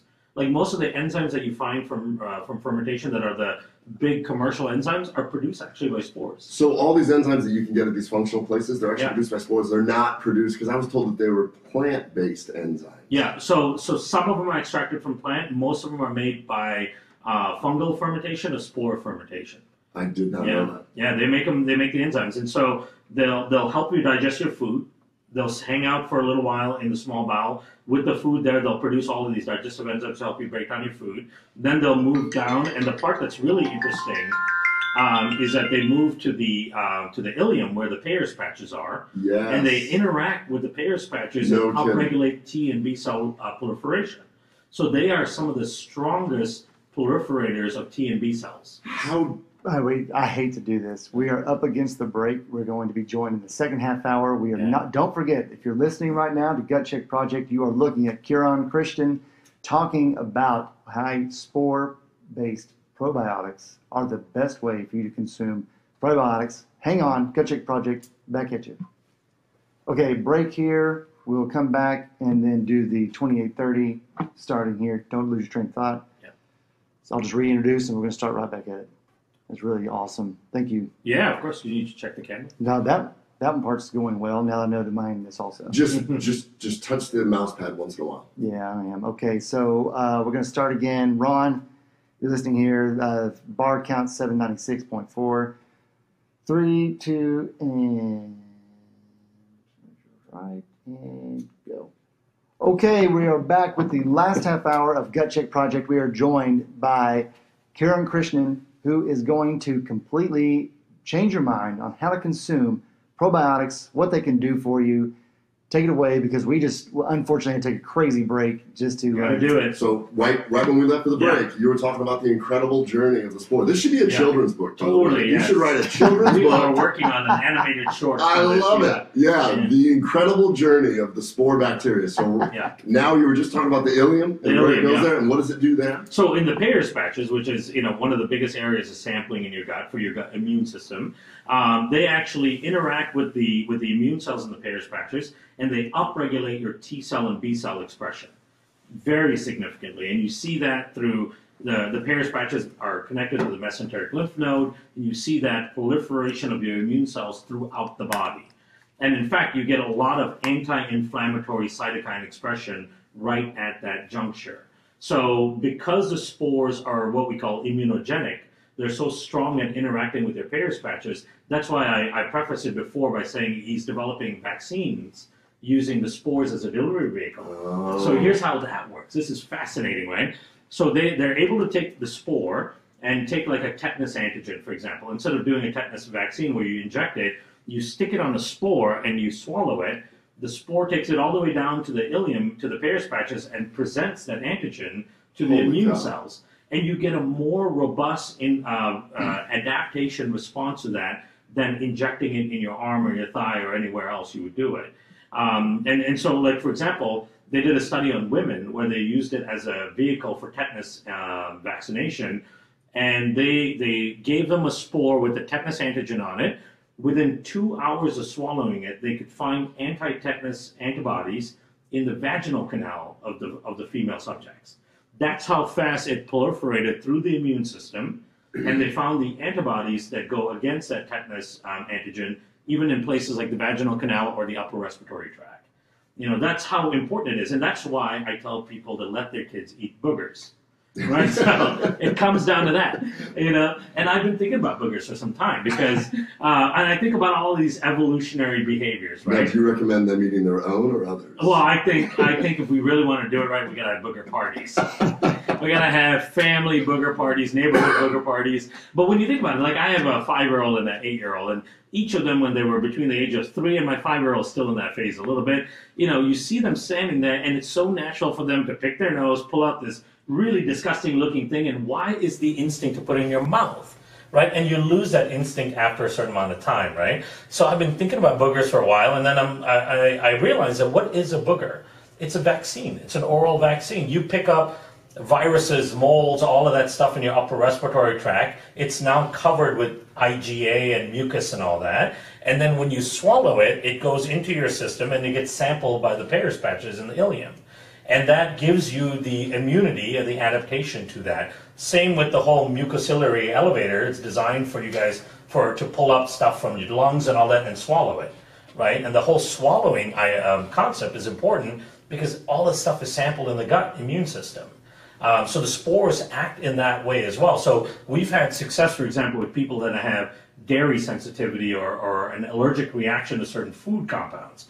And when we eliminate that food from the person's diet, allow their gut to heal a little bit, bring down the inflammation, then we have docs that will slowly introduce the food in really minuscule amounts with the spores, because the spores then kind of present the food antigen to the Peyer's patches and upregulate your adaptive immune response, so you build oral tolerance to the food. So we can readapt the way our body responds to things. All right, so this is, I'm blown away here because this is the first time I've ever thought about this. I want to reiterate a couple things here. So a spore-based probiotic. Yeah. I was getting it wrong. I was thinking, okay, probiotic, like everybody else, they're good for you. You're just feeding your own microbiome. Yeah. We know, we worked with the PhD out of Texas Tech, where he was trying to develop a probiotic for C. diff infection. Mm-hmm. Yeah. And he had a mouse model, and he goes, it's incredible. It completely gets rid of it. Is that Hale? Hale, yes, Dr. Hale. And he was telling me just how amazing it was. Yeah. The only problem is, it didn't work if they gave it orally. The only time it worked is when they stuck a catheter in the ileum and injected it. Yes. Which means it wasn't surviving until it gets to the colon. Mm-hmm. What I'm hearing is these spore-based probiotics have a completely different mechanism than I was thinking. It isn't like they're just populating. They're presenting. They're truly vehicles. They are. Getting down there and presenting to the immune system. Yeah. So in the ileum, which is the part of the small intestine that then dumps into the colon, it does a lot of important things. That's just like you're talking about. It's got those Peyer's patches, which has B and T cells, and it presents it. That's where you absorb B12 and a lot of other things. Yeah. This is absolutely incredible. I've never thought of it. Yeah. Why didn't I know about this before? You know, we've been so silent about it. We've been slowly tinkering in the lab with all of this stuff, and then just in the last couple of years bringing all this out, and we haven't had the opportunity to sit down and talk as well. So it's all coming out. So in the research world, there's a lot about this. That's why we've been developing these, not we have, but Dr. Cutting has been developing all of these vaccine delivery vehicles with the spores, because it does so much with respect to the immune system. One of the things it does is a Th1, Th2 balance. We see that quite a bit. So people who tend to be very inflammatory and respond to everything in an inflammatory manner, we can actually bring back the Th1 adaptive response in those people. We see a balance of interleukin-10, which is a cytokine that brings down inflammatory response, versus bringing that up and then bringing down interleukin-6. You know, all of these balances that we see. See, we see this so in my world, in Crohn's disease and ulcerative colitis, we always talk about that, one being a Th1, one being a Th2, and then you have all these interleukins happening and TNF alpha and interferon gammas and stuff. And then you have drug companies going, oh, it must be this, TNF. Yeah. Let's do an infusion that costs $10,000 a month. Yeah. And it's the exact same thing that we always talk about with Ocheron Teal. Mother Nature still does it better. Totally. All day long. Absolutely. Mother Nature always does. And this is, millions of years in the making, and it's just sitting out here in the environment for us. I always say that, we were just smart enough to understand that we should look to nature for what nature has created, and then just be smart enough to use it. That's all we can be, right? We can never outsmart nature. And we see that happening all the time in the infant formula world, which always drives me crazy because, for literally 100 years, multi-billion-dollar companies have been working on infant formula to try to match it to mother's milk, and they can't. We know if you feed your baby infant formula versus breastfeeding natural mother's milk, they're going to have a lot of metabolic and other immune issues down the road. They tend to have higher degrees of higher incidence rate of diabetes, cardiovascular disease, allergies, and so on. Despite the billions of dollars that have gone in to figure out how to create infant formula, we know that you cannot match the millions of years of evolution of mother's milk, right? Nature knows what it's doing. We just have to kind of follow, be smart enough to figure out what nature has offered us and then use it. And that's kind of our focus on probiotics. That is so fascinating. So like in my world, we don't see autoimmune disease, Crohn's, and ulcerative colitis in third world countries. Right. And the myopic view was, oh, it's because they have parasites there, we don't have it here. Right. So they have tried multiple times to feed people whipworms in the hopes of tricking the immune system. The reality is they're getting a lot more spore-based stuff than they are getting parasites, because we've never been able to actually say, okay, it's parasites. Yeah. So it's probably the spore-based aspect of it. It is, and the spores control the rest of the microbiome too. That's what we were really interested on is, like the product we have, the Megaspore, has 5 strains in it. And the biggest question we always get is, well, it's just 5 strains. Don't we need more, right? And we say, no, it depends on what the strains are doing in the system. We've always had this idea that the 5 strains can actually get in and significantly change the presence of a lot of other bacteria in the gut. Right? We think of them as the orchestrators of the microbiome. And in fact, we've kind of outsourced this function to these bacteria because there's very little control that we have within our own system to manage the ecology in our gut, right? If our ecology goes off because of a single round of antibiotics, there's very little our own body can do to try to bring it back, right? That's all done and controlled by bacteria. And so we know that these spores have been in the prescription market since 1952 by big companies like Sanofi Aventis in Germany, France, Latin America. Yeah, they've been prescription drugs, actually. Yeah, for treating dysentery and for treating gut infections. Because they're so good at going in using something called quorum sensing, where bacteria read the microbial environment, they look at other bacterial chemical signatures, they'll find pathogenic bacteria, they'll sit next to them, and they produce upwards of 24 different antibiotics in that little space to kill off those pathogenic bacteria. Right, so they have the capability of doing that. And if we have time, we'll talk about a funny camel dung story of how this was even discovered. We are going to make time for that. We have to make time for camel dung. Always. There's a general rule in this show. Camel dung. We don't skip on camel dung. But what was fascinating to us about it is if these microbes have the capability of identifying and bringing down the levels of pathogenic bacteria, they've got to be able to do the opposite of increasing the growth of good bacteria. So we did 2 studies that are going to be published sometime in the next 3 months, where we saw when you add these spores into the microbiome, it increases the diversity of the microbiome by almost 45%. Really? Yeah. 5 strains can bring back the growth of over 300 other strains, right? And it increases the diversity by 2 measures. One is richness, which is how many different bacteria are present within the sample, and 2, uniformity. It actually brings back uniformity to the microbiome. Nothing else has been shown to be able to do that. And it's almost mind-blowing that you would think you can add 5 strains and somehow these strains that weren't in your gut previously are now there. Where do they come from is a question, right? And so we dug into that a little bit too, and we found out that in certain people, these microbes are there, but they're at such low levels, they're completely undetectable by our research methods. Even by things like qPCR, which is a really sensitive method, we couldn't find certain strains in people, and then we give them probiotic, and next thing you know, there are hundreds of billions of that same bacteria now present in the gut. So they were there, they're just there at such tiny amounts that they're non-functional. And the spores go in and they identify the bacteria that are beneficial but are suffering, and they increase their growth. So when they get in, when those spores make it to the colon, do they then go out of, they actually become part of the crowd, or do they remain in spore form and continue? Yeah, so they become vegetative state, which is their growing state. So it's interesting, their life cycle. So what they do is, when they first get into duodenum, they're in the spore form, which is how it is in the product. And then when they get into duodenum, they do that molecular handshake, they come out of the spore form.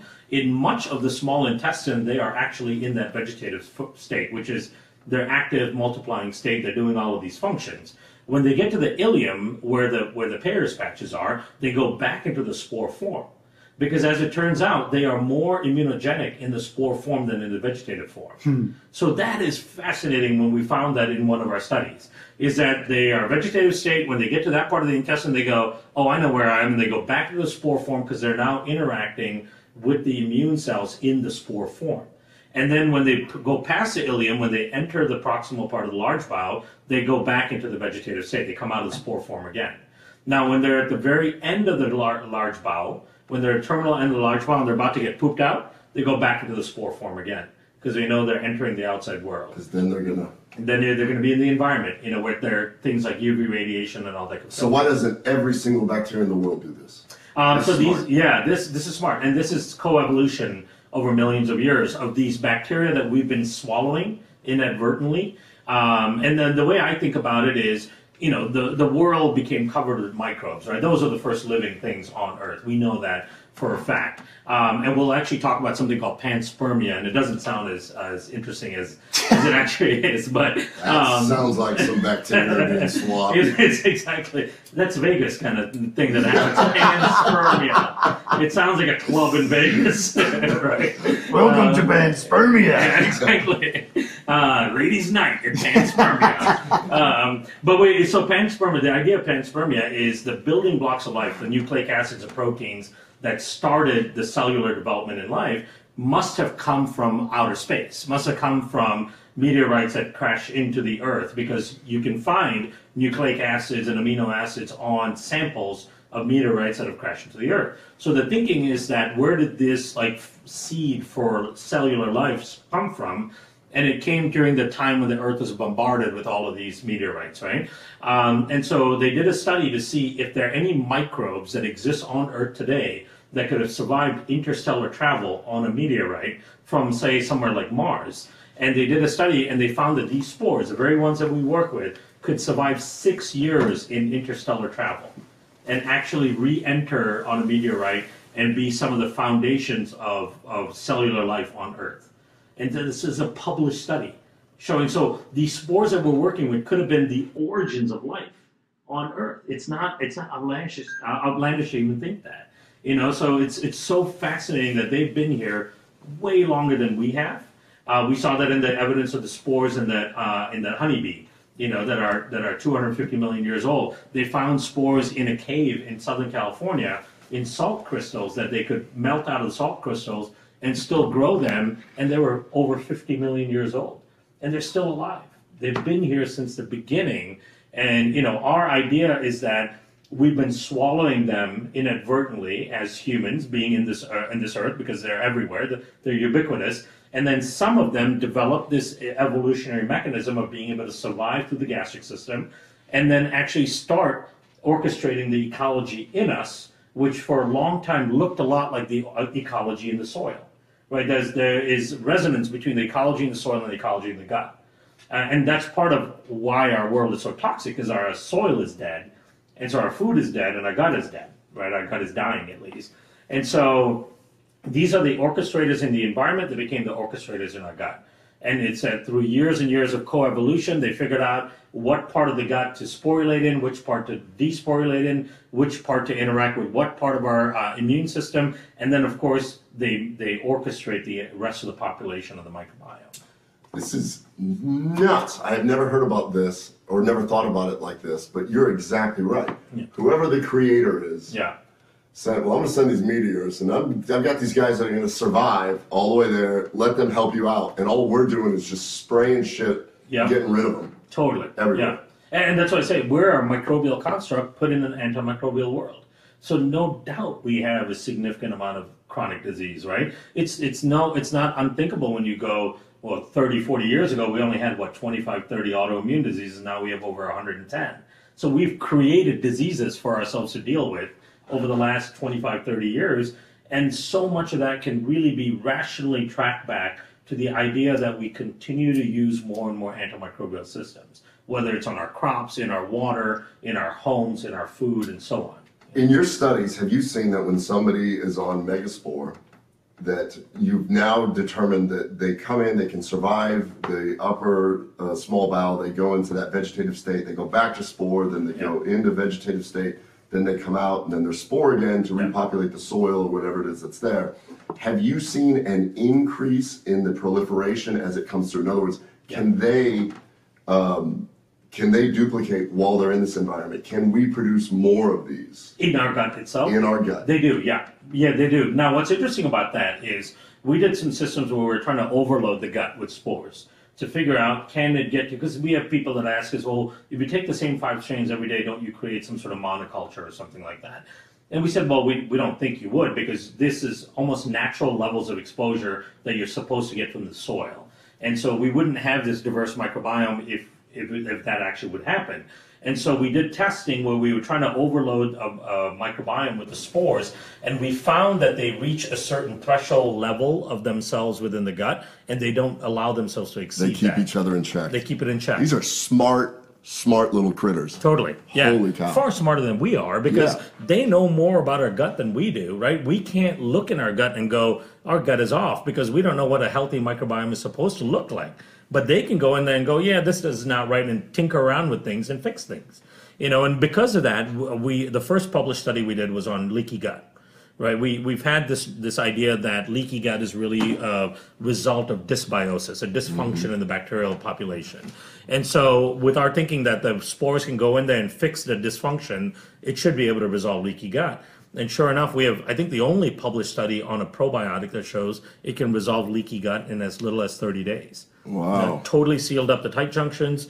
No more toxins leaking through into the circulation, and then all of the inflammatory cytokines that we looked at all came down significantly in that 30-day So period. I kind of want to highlight that because there's well over 3,300 studies specifically to talk about permeability in the gut. And the thing that really drew Ken and I to what you are doing with Megaspore is that research right there. Because nobody else with a probiotic, regardless of delivery system, does anything like what Megaspore does, and nobody's been able to demonstrate that. The same thing. Yeah, absolutely. And we were super excited about it because when we proved that then with leaky gut, and we know that leaky gut drives so many other chronic illnesses, we said, okay, if we can resolve leaky gut with the probiotic, then we should be able to fix other things that are a result of leaky gut. So since then, we've done a triglyceride study, elevated triglyceride.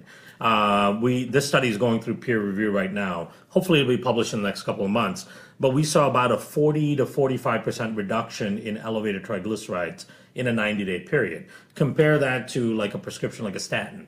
Brings down triglycerides maybe 15% at best, and then of course all these side effects. Even the prescription fish oil, which is a good thing to take, but the prescription fish oil brings down triglycerides by 25% at best. This is over 40%. We just completed a study on acne because we know if you have leaky gut, you're going to have inflamed skin. We saw a 40% reduction in acne lesion counts in 30 days. And compare that to the prescription antibiotic that's used, Accutane, it takes them 90 days to achieve that with all of the side effects that you get from taking the antibiotic. So we have seen all kinds of stuff also when we treat people with Atrantil. It's shocking how many people come up and say, oh, my rosacea cleared up. Like these other non-gut issues get better. Totally. And it makes sense because it's just inflammatory cytokines floating around. Yeah. And the gut is the biggest source of chronic low-grade inflammation. And we know chronic low-grade inflammation is the biggest driver of chronic disease. The American Diabetic Association is doing a whole bunch of studies on endotoxemia, which is a kind of leaky gut that we study. And they have at least 15 published studies showing that endotoxemia is the primary cause of the onset of diabetes. In fact, there's a study that just published earlier this year called a CardioPrev study. And it was 462 patients. And these are all patients that have high risk factors for developing type 2 diabetes. So they're obese, they have history of heart disease, all that stuff. And they followed these patients over 60 months. And they measured all different types of cytokines and inflammatory markers and all that to try to figure out which one of those things were the best predictors of the development of type 2 diabetes. What they showed was leaky gut and the leaking in of an endotoxin called LPS was the only marker that could predict diabetes. Triglycerides, inflammatory markers, interleukin-6, all of that stuff, CRP, none of that stuff correlated 100%. The only thing was the leakiness in the gut and the migration of that endotoxin. And so they even recommended that physicians use that endotoxin as a predictor of diabetes risk. So everything else didn't matter as much as that endotoxin. So we talked about a study that was done at TCU a couple shows ago where they actually looked at people and they induced basically inflammation by injecting LPS and then monitoring them. And what they found is that the people in the study, it was to their surprise, when you talked about the bacteria and social and all this, they showed lack of impulse control, emotional lability, and they were very surprised about that. And then they actually said that there was a tendency towards addiction because the inflammatory process actually caused some neuroinflammation. And in fact, there's evidence that shows that LPS from the gut leaks through, can end up in the brain and actually interfere with dopamine binding in dopamine receptors. Oh, that's fascinating. I've not seen that. Yeah, and so even though your body's releasing dopamine, you're not binding dopamine, so then you're looking for a dopamine fix. And you get into addictive behavior because most addictive behaviors are driven by a dopamine fix, a need for a dopamine fix. That's exactly it. Yeah. So you're interfering with your dopamine binding from this leakiness in your gut. Something I wanted to bring up, one of the happiest animals I've ever met that probably has really high dopamine is a camel. Yes. Absolutely. We need to get to the camel I want to hear about story. the camel dung story. The camel dung story is fascinating. So during World War II, the German army had, part of their campaign was in North Africa. And this is super well documented. It was documented by a pharmaceutical company started in Germany. And what they saw was that most of the German soldiers were dying of dysentery. And what they noticed was the locals, when they would get gut infections or dysentery, what they would do to stop it was they would find dried camel dung and they would consume the camel dung. And eating the camel dung would stop the dysentery. So they took a bunch of the camel dung back to Germany and they tried to figure out what was in the camel dung that actually stopped the gut infection. And they found Bacillus subtilis spores, which is the same spore that we work with. And so they launched that as a prescription drug in 1952 to treat dysentery from the camel dung use in North Africa. And that was the first time that the spores were used in the medical world.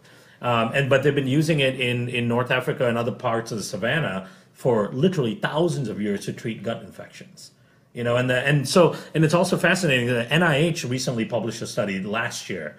We know that we're reaching this post-antibiotic world, right? And MRSA is a big issue. Yeah. So methicillin-resistant staph.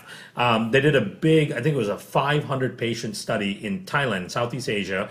They sampled a whole bunch of people, and they were looking for the prevalence rate of MRSA colonization in people in different body sites, on the skin, in the oral cavity, and so on. What they found was that there was a really high prevalence rate of colonization by methicillin-resistant staph, which is a very scary bacteria. If it starts to infect, it becomes a major problem. It was like somewhere around 35 or 40% of people had colonization by MRSA. But here's the thing that was interesting. When they looked at the people that did not have any MRSA colonization, they were trying to look at their entire microbiome, the entire ecological setup of their body. The only difference they could find between people that had MRSA colonization and did not have it was that the people that did not have it had high levels of Bacillus subtilis spores in their system. And so they could actually see the spores? They could see the spores. They could culture the spores, so they could see that the spores were protecting these people against MRSA colonization. That's how much they afford us the protection. And they've been here for millions of years. We just have to be smart enough to put it back in our system.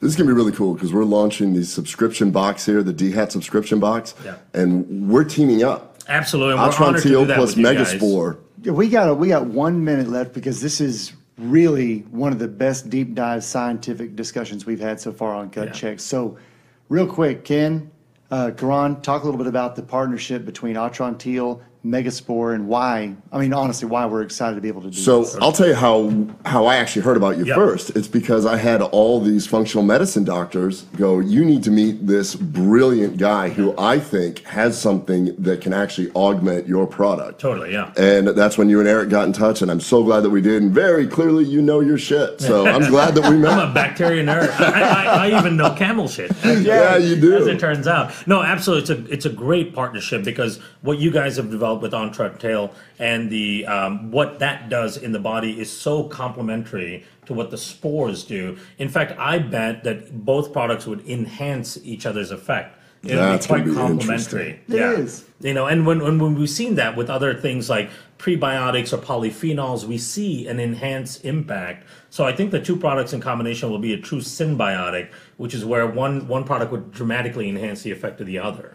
So I'm totally excited for this partnership because I think if both of us are independently fixing guts now, when we combine it, we're going to be really fixing some guts across the board. So this is fascinating. This is our first roadshow. Karan, you'll always be the first person we ever did on the roadshow. Yes. Gut Check Project, man. So we're down here in San Antonio at the IFM. What is it called? The AIC? I can't remember. Annual International Conference. Oh, yes. Is that what it stands for? Yeah. So we're down here talking to a lot of functional medicine practitioners, MDs, DOs, nurse practitioners, et cetera. It's an incredible conference. Yeah.